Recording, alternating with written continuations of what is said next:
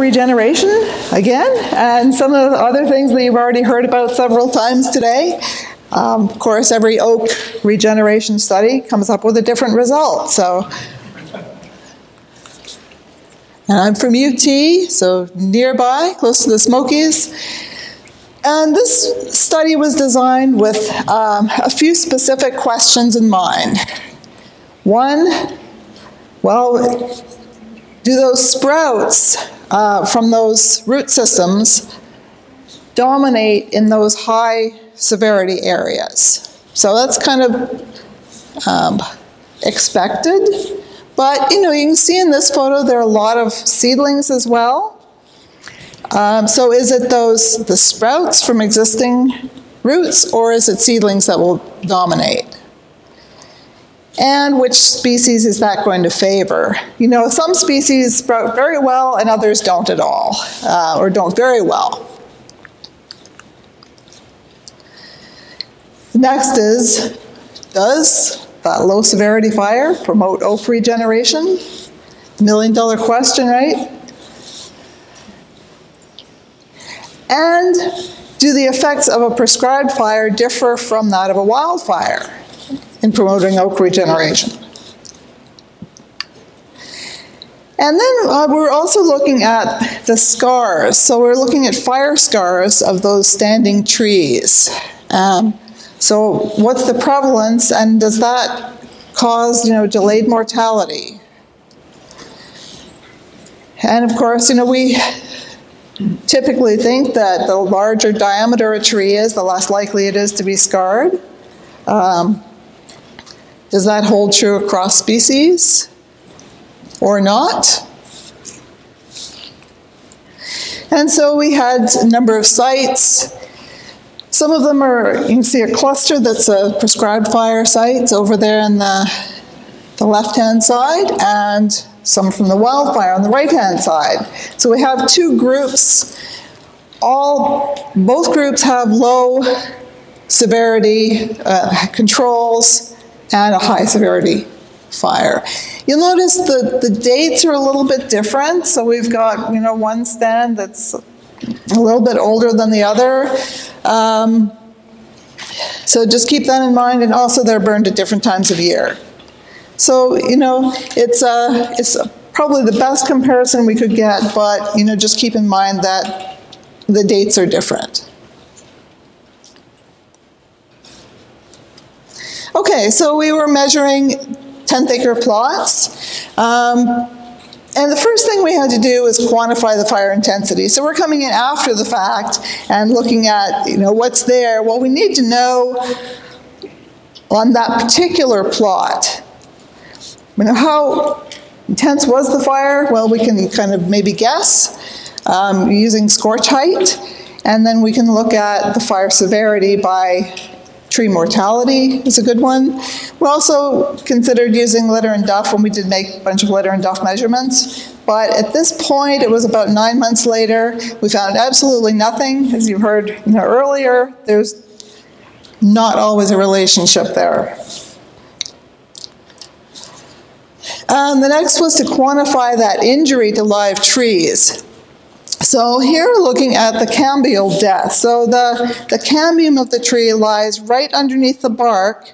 It's the living part that's between the wood and the bark, and that's producing all the new wood and the new phloem that carries the sugars down to the roots. And it is pretty heat sensitive, so you can actually tell this was the perfect timing to look at that fire scar formation and cambial injury, because after about 8 months or so, the rest of the cambium starts to grow, and you'll see it kind of swelling up, but the part that's dead will be sunken a little bit.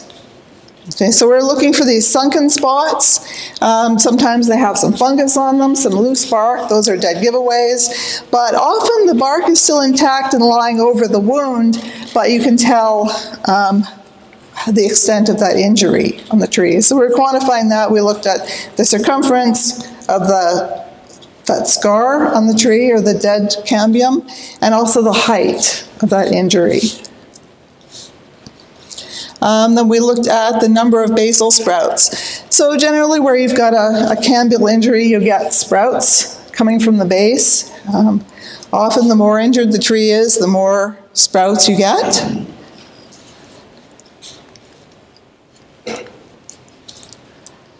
And then we looked at regeneration. So we're looking at how many sprouts there are, and that's both on live trees and dead trees. How many seedlings there are, and then we also looked at the distance to the nearest living oak, the distance in the species. Turned out that that was really irrelevant because anybody know what the average dispersal distance of an oak is? No? Close to 1 kilometer. Half a mile? It's a long way because they're carried by animals. And so every plot that we had a number of different oak species within that distance. So this turned out to be not very helpful. Okay, so then we took our results, and we originally had these plots based on the maps, fire severity maps. But then looking at the mortality and the scorch height, we reassigned them. You know, fire is always patchy, and so we had some areas that might have been in a larger area that showed up as being a low severity, but it was a high severity patch. And so these are reassigned.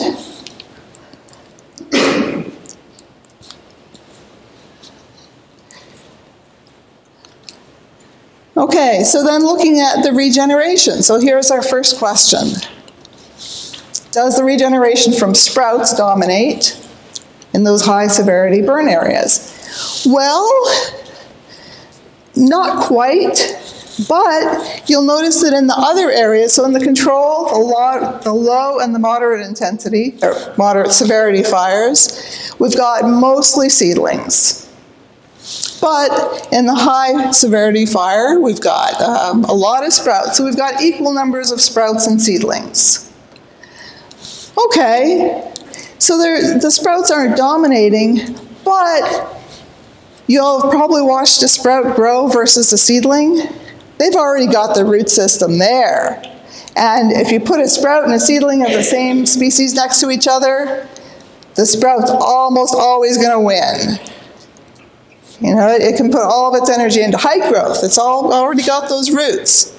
And so if they're equal in number here, we can expect that those sprouts are probably going to be the winners.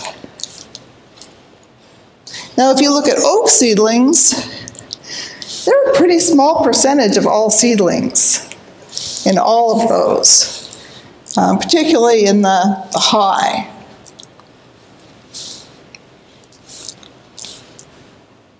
Okay, so then what species? And the high severity fire, so this is the number of sprouts per tree. In the low severity fire, we've got a lot of chestnut oak producing a lot of sprouts, and also northern red oak. Sorry, in the high severity fire. In the high severity areas, the Virginia pine, did you know it sprouts? So does Table Mountain pine. They actually do. They produce quite a few sprouts. But not as many as the oaks. And so in the long run, well, it's hard to say which one's going to win, but chestnut oak, northern red oak, Virginia pine all sprout prolifically, as does Table Mountain pine. White oak, black oak, not so much. Red maple, of course, you all know how well that sprouts. And it sprouts in all different intensities of fire. You're going to get sprouts. Of course, we've got a little bit different species composition in those high severity burn areas. And so these are the number of sprouts per stem of the most common species there. Of course, red maple, chestnut oak. We found a chestnut oak, one chestnut oak stem that had 214 sprouts coming out of it. So, that's a lot of stems. Of course, all of them will die off except one or two maybe, but it's still occupying a fairly large space on that site.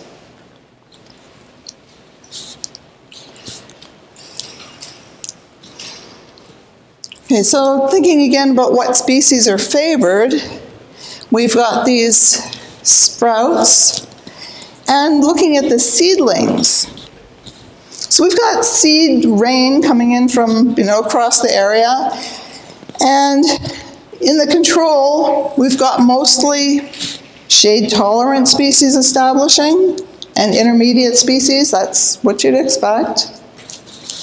In those really open sites, severely burned sites, interestingly, it wasn't the shade-intolerant species that were establishing. It was the shade-tolerant ones. I don't have an explanation for this yet. But those shade-intolerant species, if that's what you're trying to get, it looks like that low-severity fire is favoring those early successional species. Okay, so what about sprouting by tree age? Typically we think that a younger tree is going to sprout more prolifically, and it usually does. You've got some fairly large trees here that are producing sprouts, and so they will continue to produce sprouts as they get older. But there is a definitely relationship there. Okay, so comparing prescribed fire with wildfire. And this is taking into account fire severity, or both scorch height and overstory mortality. I couldn't find any significant differences between the two when it came to regeneration. So that's, say nothing was significant. Does low severity fire promote oak regeneration? Well, no. Here, in this case, it doesn't yet. Doesn't yet. But we see low oak regeneration is really low in all of these plots. So it doesn't seem to. However, we've got, if you look at the mortality, of course, the really high severity plots, we've got high mortality of everything. But if you look at those moderate and the lows, you've got a lot of survival of those oaks, the northern red oak and chestnut. Black oak, we only found one that had a scar on it, and that was in the high severity fire. They seem to tolerate anything, the black oaks. Where a lot of the other species, and these are only species that were present in all of the stands, or in all of the plots I'm showing here. So other species had a much higher mortality rate. So we're left with a lot of standing oaks, right? When the other species are dead, we've got light on the ground. And so I think those standing oaks, because they survived, they've got now a good seedbed for regeneration. Now they probably have an advantage. So it'll be interesting to see how they do. Part of the reason for all of the differences that we see in the oak regeneration and fire studies may be related to the time of year. Acorns are very sensitive to heat. And so if the acorns have fallen and they're on the ground, when it's burned, they're not going to survive. Okay? But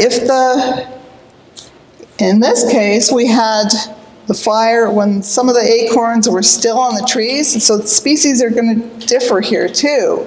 If the acorns are still on the trees, they drop after the fire, you've got a great seedbed for them. So I think timing can be really crucial for oak regeneration.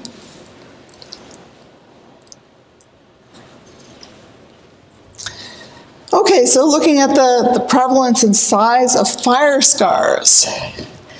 And You can see the oaks, we had just a few dead. We had probably half of them are scarred and quite a few intact.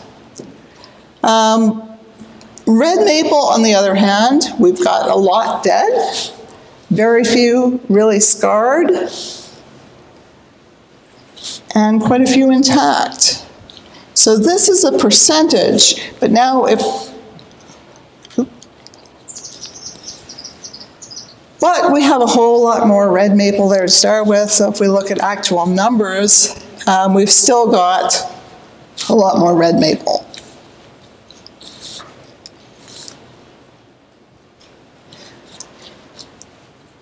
And this is the percentage of the circumference of the tree that was actually scarred. So what's the cambial depth? You'll notice that on those, the chestnut oak and the northern red oak, so those are the two that sprouted really well, they're scarred, but only about 30% of the circumference. You know, normally we think 30% is a good cutoff if something's going to die if you get an injury larger than that, but that's not true for all species. Where red maple has a much greater scarring, even at those low severity fires. And so does white oak, actually. Even in its scarring, even at the low severity fires. So is there a relationship between fire scars and the size of those scars with the size of the tree? For oaks, there is. It's not a really strong relationship, but it's significant. So yes, larger oaks, less likely to be injured, less likely to have fire scars. For red maple, there was no relationship between size and scarring. And we went out in March 2020, so this is a follow-up to that one I showed you a little bit earlier. We've got now the dead oaks. Go back. Okay, look at this one. You've got a few oaks. You've got half the red maple are dead, and half of them are intact, right? Okay, this is a couple of years later. Most of the red maple are dead. The rest are scarred. There's hardly any that are intact. So things have really changed for red maple over the past couple of years. Unfortunately, we started to collect this data set, and it's incomplete. Because guess what happened? So we're going to go back out and collect more data on this, now that we're up and running again. The oaks, almost all of them are scarred, but very few are dead. So they seem to, even if they've got a really large scar, they can have, half of their cambium is dead, they persist. So they're still there and they're producing acorns. So I think in the long run, we don't really have a good answer yet from this study on whether fire is promoting oak regeneration. But this really suggests that the persistence of oak might play a role in it. If we look at the prevalence of fire scars in relation to tree size across all species, there's really no relationship. So it's only for a very few species like the oaks.